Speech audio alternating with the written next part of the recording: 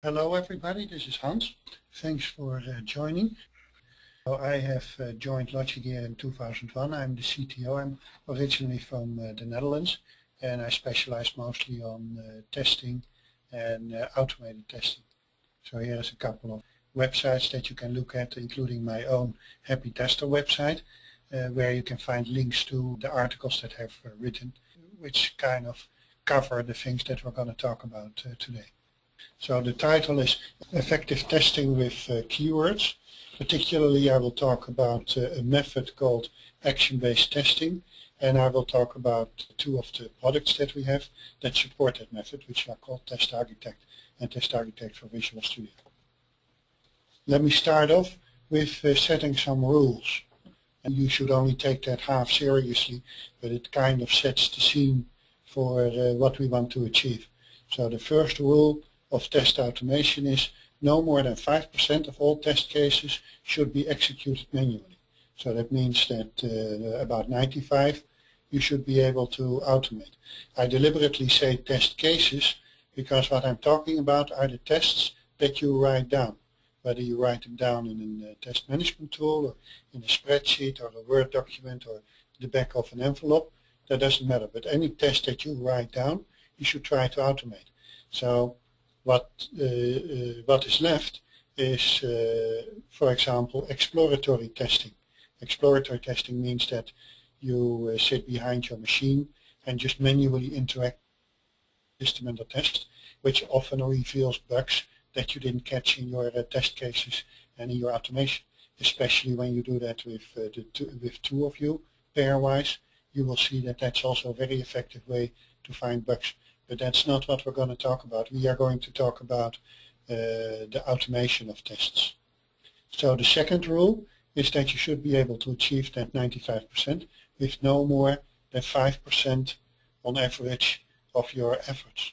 So you should not make it an automation project in which more than half of your team is worrying about automation and getting tests to run. No, it should be that people focus on designing the test and designing better tests, and the automation should be relatively easy, even if there is a lot of changes in the system under test. So that is very uphill, but that's deliberately. Now let's see with the materials how far we can get. The way we look at automation, medium, is that you need to have three components. First, you need to have a good method, and a good method means it's an integrated method for testing and automation. Good automated testing is not the same as automation of good manual testing. The fact that you're going to automate a test has impact on how you design the test and how you organize the test. You should really have an understanding when you create your test that they are going to be executed automatically. Also, in any method, I feel you need to have the testers in the driving seat. What I mean by that, it should not be the users, it should also not be the developers that tell the tester what to do. The tester is a professional who should be able to think out of the box and find bugs that everybody else overlooked. So the method needs to be very flexible, allow you to use any technology that you need, not just the UI interaction, but it should also have minimal technical efforts. It should not be that about half of all your efforts is about the automation and that you don't get around to do the testing. And of course, maintainability is a key success factor when you do automation. You do not want bugs in your system under test, sorry, not bugs, but changes in your system under test hold you up with your automation. Second is that you need a good tool that supports that method. Of course, we feel that our tools are good, but that's not the focus of this little seminar. It should not be in the way of the automation engineers. So the automation engineers still need a lot of freedom to do their magic. It should also encourage testers to follow the method. So it should ease you through the steps in the method. And it should give you maximum manageability. Now, even with those in place, you still have to succeed in the three success factors. Success factor number 1 is test design. We'll talk about that, but that's the crucial one. Of course, your automation. Is it technically flexible enough? Does it give you enough power to get to all your interfaces? And how you organize it, your project, your stakeholders. That part is also very important. Let me first talk about keywords. Keywords in general. There are roughly 3 different ways to do automation, and those ways are not necessarily mutually exclusive, but it's good to organize it this way. By the way, if you want to read more about it, there is an excellent book from Dorothy Graham and Mark Fuster, which talks about these 3 methods in much more depth than I will do here. The idea about the first of those 3 is record and playback. The idea about record and playback is that you do all the things that you want to do to the system under test to perform your test manually. And you see that manual tester there on the left side. You will click the buttons, type the keys. You will create some.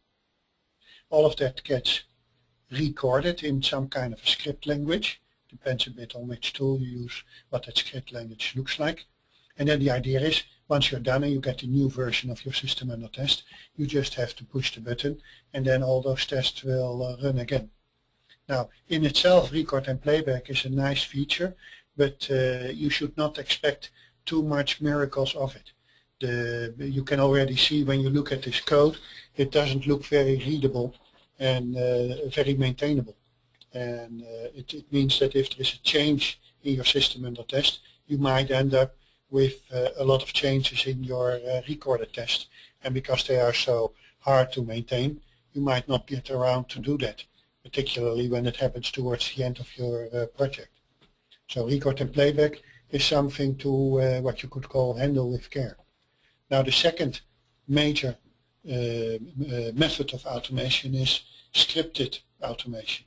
In scripted automation, a test design will create tests, for example in a Word document or in an Excel file or in a test management tool, and then we'll send these tests to an automation engineer, a specialized person, sometimes I call him a navigator, a specialized person who's going to automate those test cases.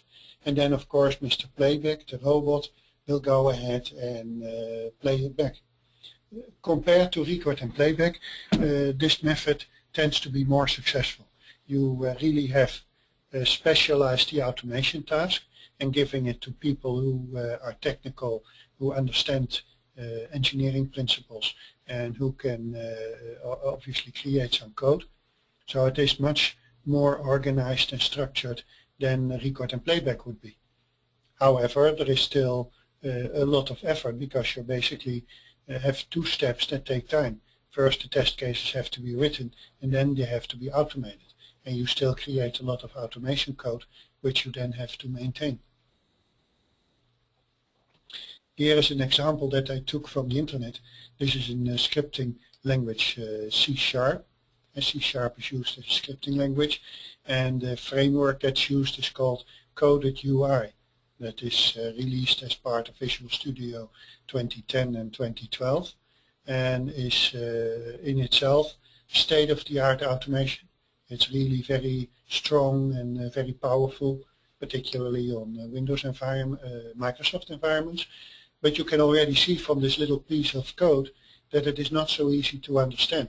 So if you're not technical, and many testers are not technical, if you're not technical, you will have a hard time understanding what is happening here. And even if you are technical, if you are an experienced coder, it will still take you some time. It is not that obvious what's going on. You need to be really into it and spend quite some effort to understand this and to maintain this. If I come by and ask you what did you test and you show me this, that's not really going to be very good. So to deal with that, the keywords are introduced, and keywords, we call that action-based testing because we call the keywords actions.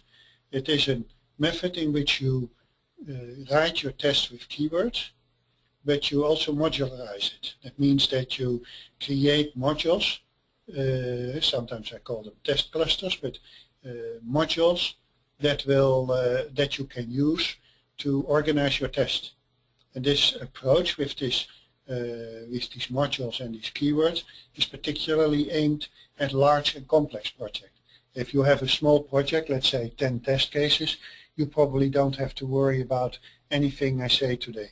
But if you have a bigger project, let's say thousands of test cases or even more, then you definitely want to find the best possible method and the best possible organization of your tests. Now, action-based testing with its modules tends to be very agile, even if you use traditional waterfall project. What it also does, it gives you a high level of automation quite easily. It is not very difficult to achieve the 95% or more automation that you're looking for.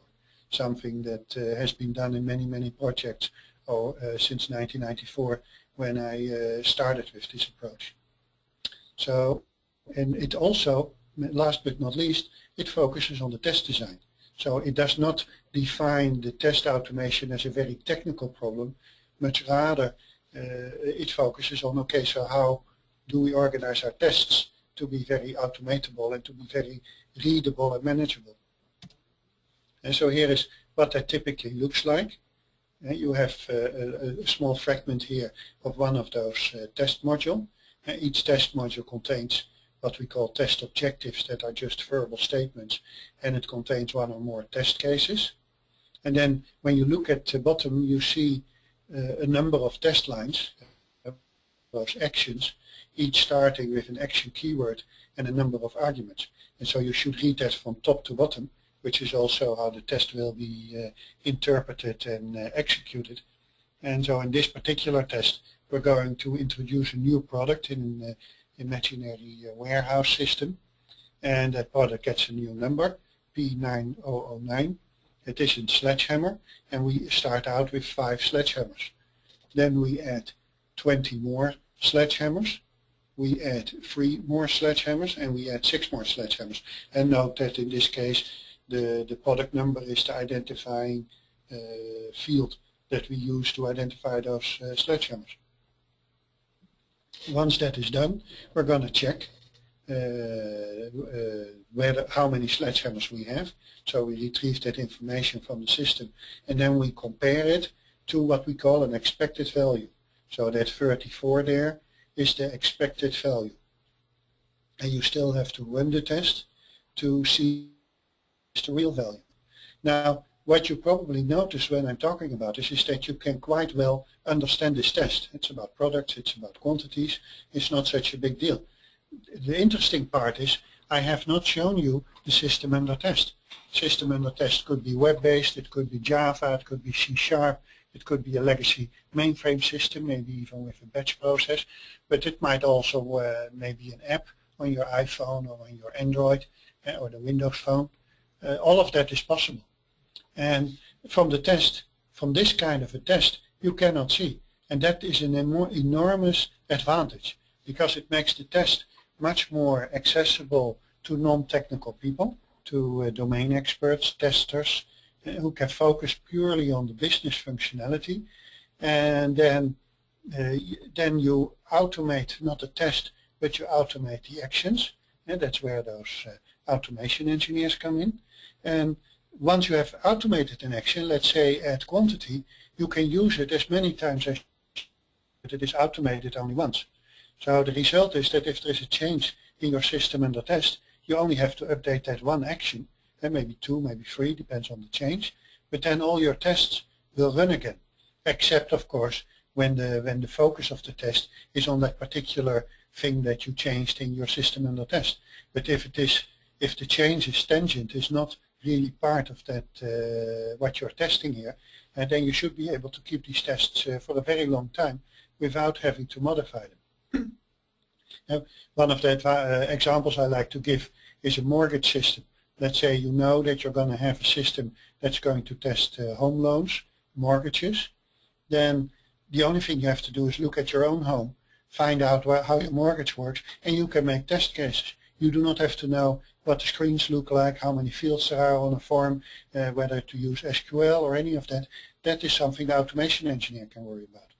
Now obviously not all tests should be this high level. If you want to test something specific for the UI, like the structure of your menus or the items in a combo box, then of course you should make those actions a bit more what we call low level, so more close to the actual interface, so that you can worry about those details.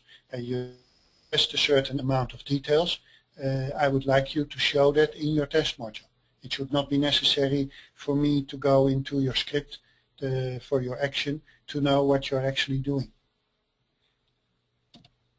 So when we zoom out a little bit, what does a project look like in action-based testing? The first step is a test development plan, in which you make what we call a high-level test design. And the main purpose of that is that you identify those test modules. So you're not going to develop them yet, but that's something you worry about later. But you are going to identify them. And I like to compare that with the chapters in a book. If you ever have written a book, you might know that the hardest part of writing a book is creating the contents. Once you have the table of contents, to actually write the book is still a lot of work, but it's a lot easier. So that's the same here. Once you have made that table of contents of your test modules, then to actually create those individual test modules is a much smaller, much more manageable project, sub-project task to do. And obviously you can make that part of a sprint when you are in a Scrum environment. And for each test module, the first thing you do is worry about the test objectives. So what is the scope of this test module, and what are then the things that we need to achieve in this test module. And then you will have one or more test cases to kind of implement that scope, to address those test objectives. And mind you that with this approach, you do not start out with test cases. What you do is you start out with test modules, and then later in the process, the test cases become like the outcome of your creative process. It becomes the test design that you do that identify the test cases.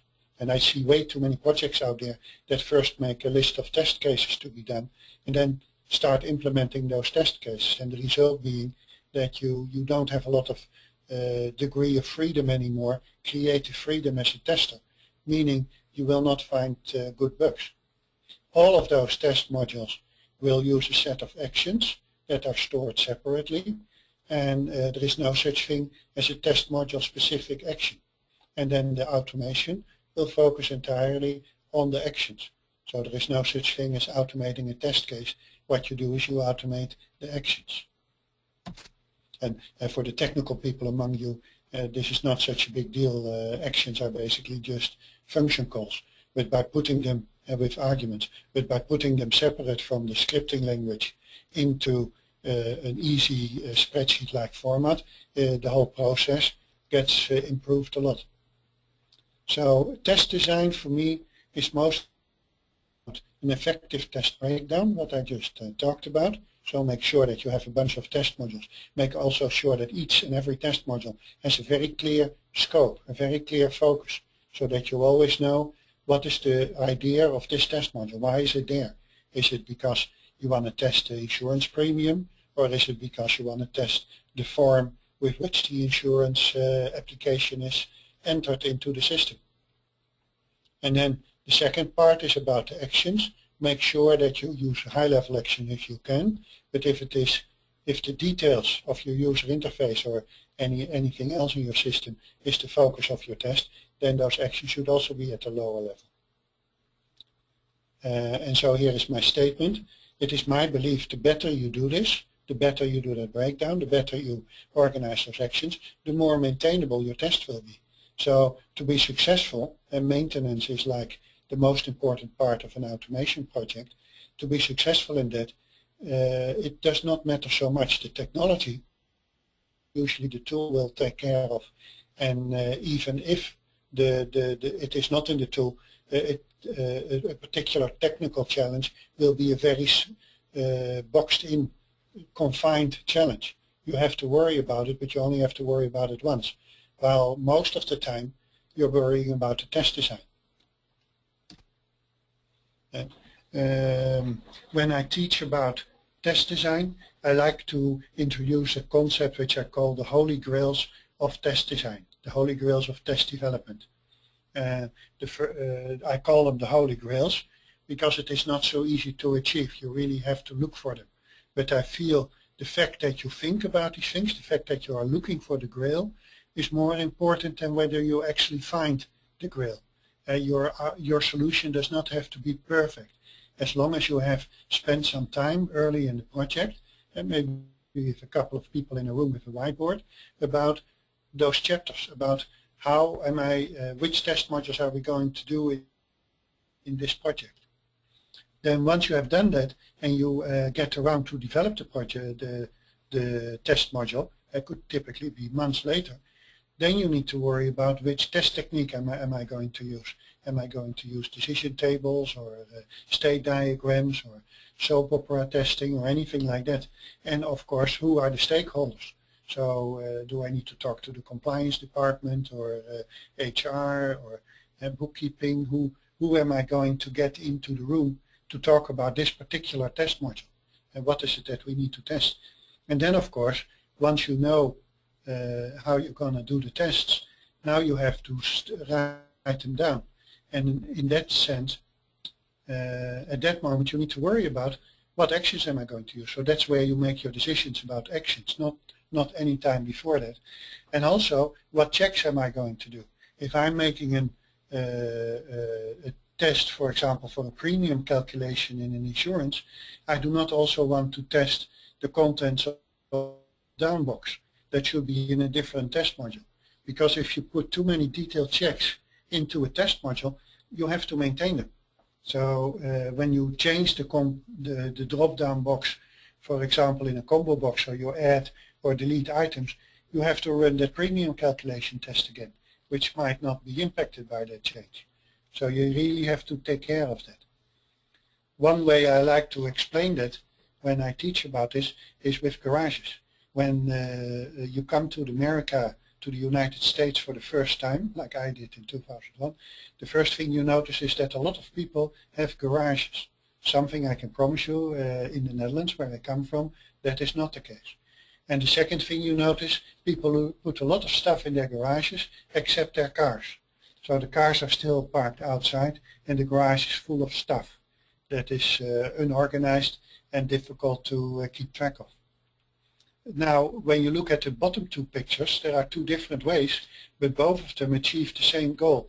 The garage is much more organized, so now you have room for your car.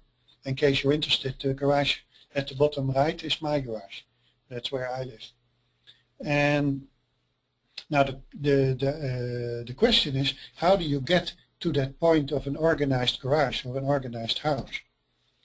And here is what you can look at. First of all, you have to acquire the facilities. In other words, I had to go to the Home Depot, which in the US is the shop where you go for home improvement, for do-it-yourself.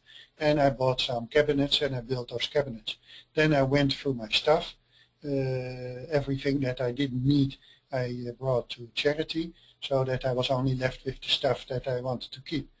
And then the most important step is, okay, now where am I going to put it? And to my surprise, I found that that's the difficult part. You really have to assign the shelves and to label the shelves. So where am I going to put my paint, and where am I going to put my tools, my cleaning supplies, etc. Once you have done that, what I noticed is that it is really easy to actually clean up your garage. You just have to put it there. That is not the hard part. The hard part is to think about what am I going to put where. And what I also notice is that sometimes when you clean up, or you find something that you hadn't had the shelf for yet. So you might have to change, or you might have to have additional shelves or additional labels. Now, when you bring that back to test design, I only later realized that that actually also applies to test design. It's the same problem. You have to label the shelves. You have to identify which test modules am I going to make, and you have to give them a clear scope and a clear description. Then afterwards, to actually put the tests there, it's not such a big deal. That is quite doable, and at least, even though the effort itself might take quite a bit of skill, at least it's manageable. It is, if you know that you have 65 test modules and you have developed about 30 of them, you know you're almost halfway. Here is the list of criteria that I like to use when I do this.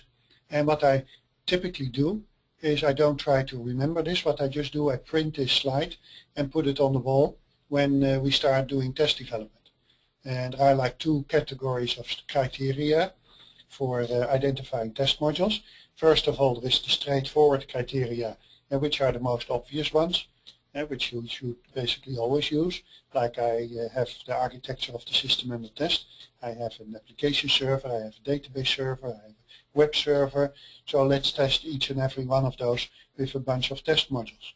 And of course functionality, is it about customers, is it about the finances, is it management information, that kind of functionality you want to test with test modules. Administration, stuff like that. Of course also matters what kind of test is it. Am I testing the navigation flow in my UI, or am I doing negative tests? Am I interested in load and response? Functional test, that kind of questions, unit tests. And then there is what I call the ambition level, and which might be a little less obvious, but I feel very important, because many of the tests that I see are relatively simple tests. They are just testing one functionality at a time, and or sometimes even just a subset, and then that's called a smoke test that you can run quickly to make sure your system is still okay. And most of those are just simple functionality tests just for regression. That's fine, but of course it's not very aggressive. It's not what I call a high ambition level. So what I like to do in a test design is to allocate a couple of test modules to what I call aggressive testing. In aggressive testing, you really try to break the system under test. So you really try to apply something that I sometimes call jungle testing. Like in a jungle, unexpected things jump on you. So in that approach, I like unexpected things to happen to my system under test, like a network connection goes down, or crashes or something like that. And then there are additional criteria, like which stakeholders do I need to involve. If you know that you have a bunch of tests that you have to deal with HR, make sure to put those as separate test modules, so that you can create all the other test modules by yourself. You don't have to go to HR, and you're not wasting HR's time with tests that do not matter for them. And another thing is, if you have very complex tests, like a premium calculation is a very complex test, keep that separate, so that for the other tests it's more straightforward and easier to create. Technical aspects also, if you have embedded software, and then and you have a couple of tests that specifically test the interaction with the hardware, and then make sure to put those in a separate test module, so that the other tests don't suffer from it. And of course there is project planning. If you know you have a bunch of sprints, or you know that somewhere in October you're going to define a bunch of screens, a bunch in your application, make sure to put the tests for those guys into separate test modules, so that you can wait with that until you get those details, until the designers start designing those forms. And while the more business-oriented test you can start right now. And last but not least, risk. If you designing software for an airplane, and some of those tests are business critical. If the software fails, the plane might crash. And so you want to make sure that you have some extra test modules allocated to do more testing, and more jungle testing, more advanced deep testing. And by identifying all of those test modules, you end up with a list of test modules, and then you can start prioritizing. Then you can talk to your management quite easily and find out which one to do first and which one can wait until there is a bit more time. And of course you get a bit more time if you do good automation, because then you don't have to manually execute tests. So here is another high-level test. So notice there is an initial part, and then there are some test cases, and then there is a final part. And what I typically like to do in a test module is to create a flow that goes from the beginning of the test module to the end. So I start the system, then I rent a car, rent another car, check a payment, and maybe do a couple more test cases, and then I close down the application. And the focus is on readability. And this test, for example, it's quite clear. I'm renting cars and I'm checking a payment, and still haven't shown you the system under test. Even stronger, from this test you cannot even tell whether it's automated or not. You could easily execute this test manually, as long as you know what to do when you rent a car. You can just go ahead and do it by yourself and not even worry about the automation. From the test you cannot see, and that's a very good thing to have. And so navigation details like menus and drop-down boxes, you will typically avoid them unless they are the of your test. If you want to make sure the OK button works, then you have to put it in your test. Otherwise, I don't want to see it. And that is also true for the kind of fields that you don't really care about. Which city did you rent a car in? Which state? You don't really care for this test, so you don't list them. If the state where or the city where you rent it would have an influence on the cost, on the payment, then you do need to see it. So that is the consideration that you have to do. Now here is an example of a lower level test where you actually check whether the new order button works. Click in the main window on a control that we have baptized new order, and then check whether the window new order exists. Notice that when we do things like click and check window, that we use logical names, what we call logical names, natural names for the controls. So the internal, the control itself might not even have a name, might have a very long caption like start new order or something, but you give it a logical name, a natural name, it's easier to read. But also, if the button gets a different caption, then you don't have to change your test, not even the low-level test. So we did a project in the past. I was actually involved in that project where things didn't go very well. We had 650 test modules with over 1 million lines, and initially there was not a lot of attention to test design. The result of that was that the tests were very difficult to maintain. And why did that happen? Because, not known to me, the customer had told the team to test everything in detail in every test module. So all the test modules were way too detailed. And it typically would look like this. And the purpose of this particular section, and starting with key navigate until the last line get, is to get the initial sequence number for a teller transaction. And tellers are the people that are behind the desks helping customers. And so they need to be emulated to test. So, but to do that, you need to know what the sequence number of the next transaction is going to be. So you have to go through a search dialog to get that. Now you can probably already see that this is not an easy to read sequence of events. And it is very dependent on details of your system under test. If that key F7 becomes F8, this test won't run anymore. And if you do something like check breadcrumb, that is that little line that you see on top of the screen telling you where you are. If that search changes into find, you have to go back to all your tests where you use these lines to adapt it, while it was not the target of this test. So why don't you just go and do it like this? You put it in a high-level action, get sequence. In that high-level action, you still do that entire sequence, but now you abbreviate it into one action. Now, not only do you immediately see what this action apparently is doing, and we're assigning a variable, the greater than symbol is what we use to define an assignment. Not only can you see it immediately, but also it is not dependent on details anymore. If the F7 becomes an F8, this guy doesn't care.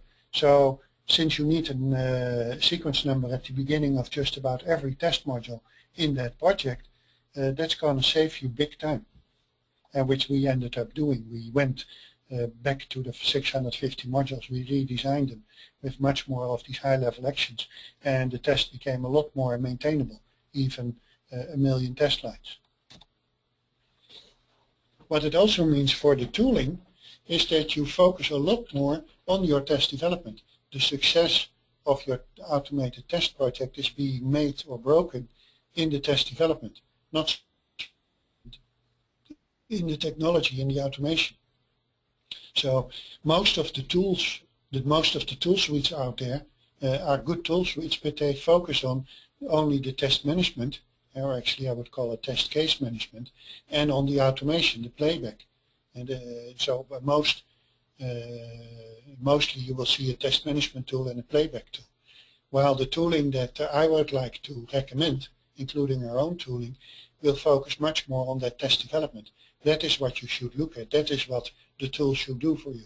The fact that the tool also has powerful automation, powerful test management is still nice to have, but it's not why you're doing it. You're doing it because of test development. So that is what you need to do.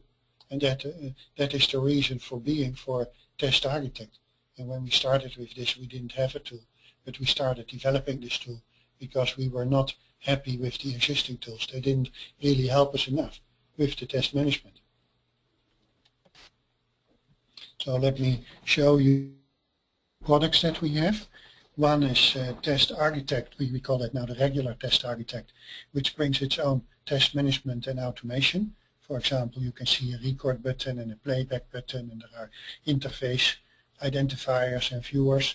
So there is a lot of automation, and you see there is a lot of test management going on with a tree, which not only stores the test modules, but in the test modules also the test cases, and it will also show the actions and data sets and pictures and stuff like that. But the focus of the tool is on that test development. So you see the test module here with those rent car, and the start application. It lists the objectives of this test module. And besides the editor that you see, there are other tabs like information and test cases, stuff meant to manage this test module. So the test management is kind of built into the test development in a much smoother way. And let me also show you the other variation, which is Architect for Visual Studio, which we have developed about a year ago, actually at the request of Microsoft. What it does, it extends Visual Studio with this keyword module so that you can do the same thing in Visual Studio. And this is really meant to fit into the Microsoft ecosystem. So it will also interface with Microsoft Test Manager. It is based on Coded UI, that is that scripting language that you saw earlier. But while Coded UI is doing the actual work, you can see this is much more readable than that Coded UI fragment. And it comes with its own little toolbar. It actually does also have a recorder, and the output of that recorder is not going to be Coded UI, it's going to be actions. So when you record something, it will end up in the test module with actions. Now, the structure of how the tests are built up and the actions typically goes like this. You start with test modules. All of those use those actions are either implemented in something like we call action definitions. I will show you in a moment what that looks like. And then, or you just program them yourself in a programming language. And these low-level actions can either be built into Test Architect, which is typically a lot of them. We have hundreds of those in Test Architect, but you can also create them yourself. All of those are controlled by an interface mapping mechanism, which we call interface definitions. I will show you a quick example later on, so that you shield the details of your user interface from not even the tests, but also those action implementations. And let me use this application as an example. It's a music player, it's not a real one. We just created it for the demos and teaching. But what you can do is you have a tree of artist songs. You can click on a song and then it will show you information about that song, like the bit and the file type, etc. And this is made in WPF so that we can use it in both our products.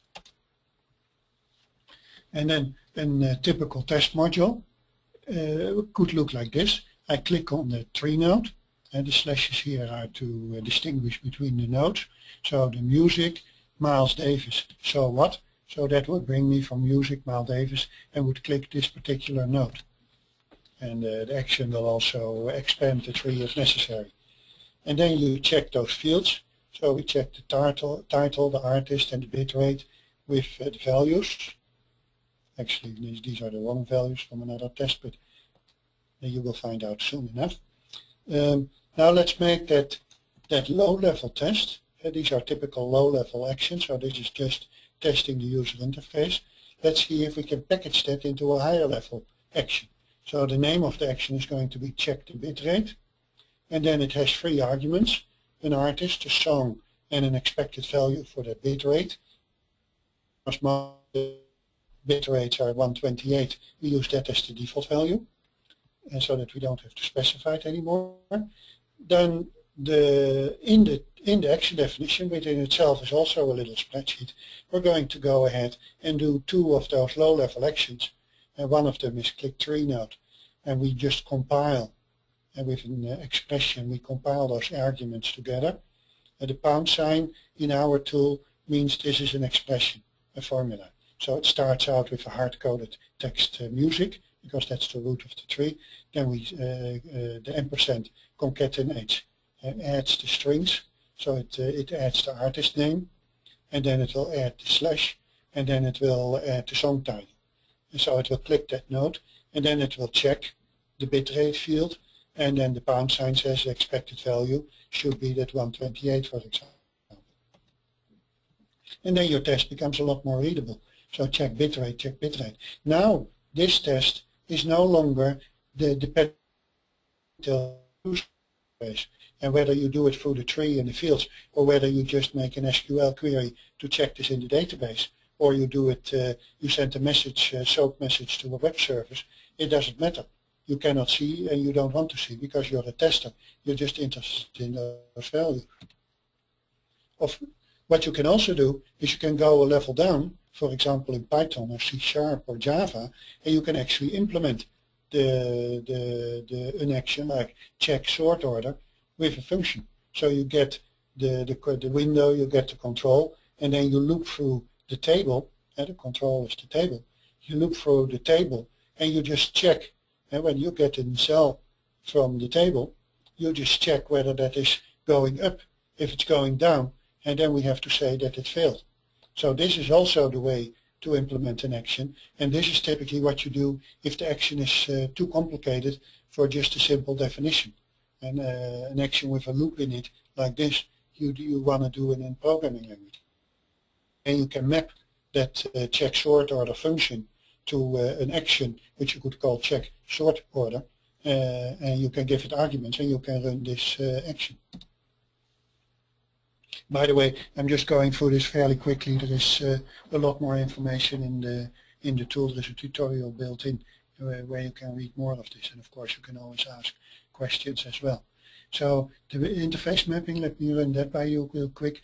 This is a very important step in your automation process. So by the time you have created your test modules and you start doing the actions, interface definition is really important because it defines how sensitive your automation is going to be for changes in the UI.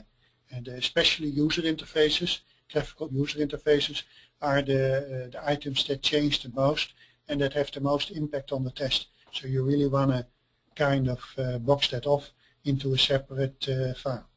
This is not unusual for test automation, but the point is not the technical part of it. The point is that you think about it, that you really pay attention, and this is a design product. You should not just do whatever your recorder generates.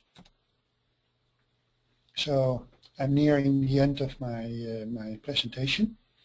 Some tips how you get that automation more stable. So now we have actions, we are implementing them. What should you do? First of all, when you implement an action, so let's say you're an automation engineer, make sure to test that action before you actually let testers run that action. So you should make some test modules of your own, and an action is also a software product, so it needs to be tested. What you should also do is work with your developers that they use things like accessible name or ID and web browsers to identify your controls so that you don't have to do that difficult work of mapping yourself. Use active timing. With that I mean you do not hard-coded sleeps. So you do not say wait 5 but you wait until the table is populated. Let's say that you have a table to populate.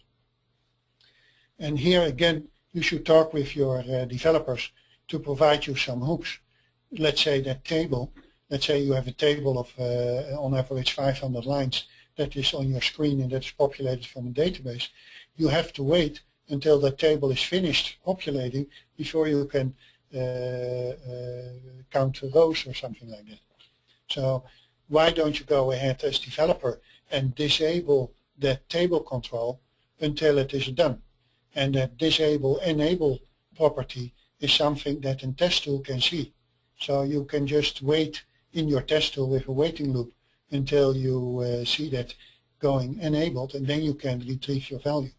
So this is very important in just about every project that I've seen. Timing, besides the interface definition, timing is one of the biggest factors in failures of your automation.